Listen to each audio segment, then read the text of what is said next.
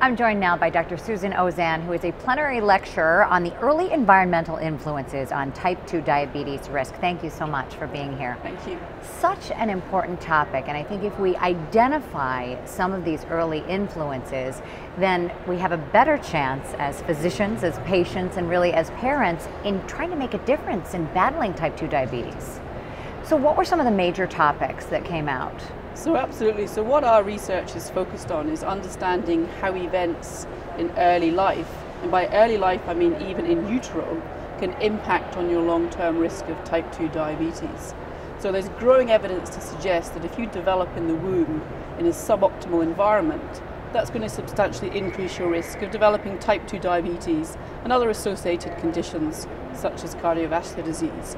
And some of those key environmental factors which we think are critically important is early nutrition. So the nutritional environment that you develop in will impact on your long-term health.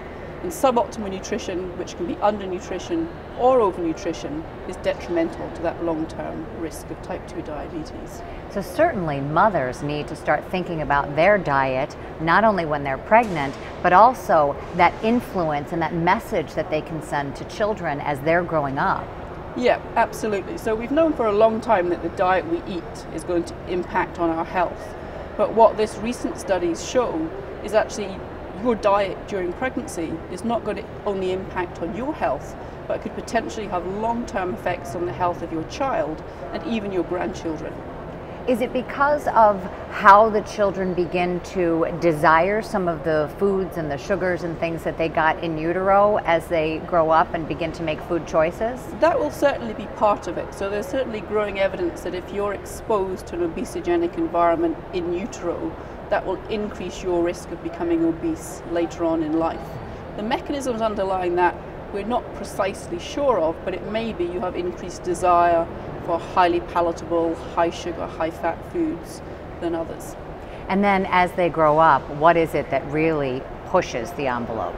Certainly being in an obesogenic environment is detrimental for anybody, but perhaps if you're pre-programmed to be detrimentally influenced by that obesogenic environment, you're going to do worse in that situation compared to people who've developed in a optimal in utero environment.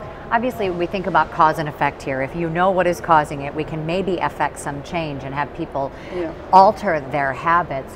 What kind of message do you think is sent to people based on the results of your research?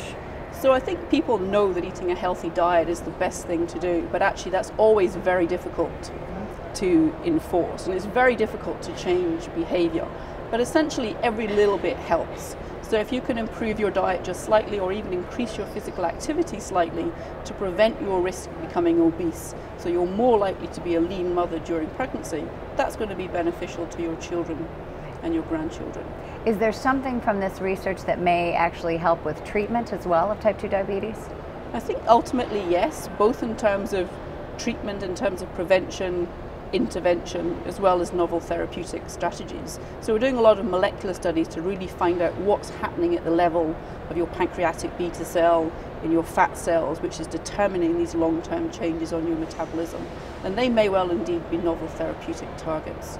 Such critical information at such a critical time with type 2 diabetes, so much on the rise all over the world. Dr. Ozanne, thank you so much for joining us. Thank you.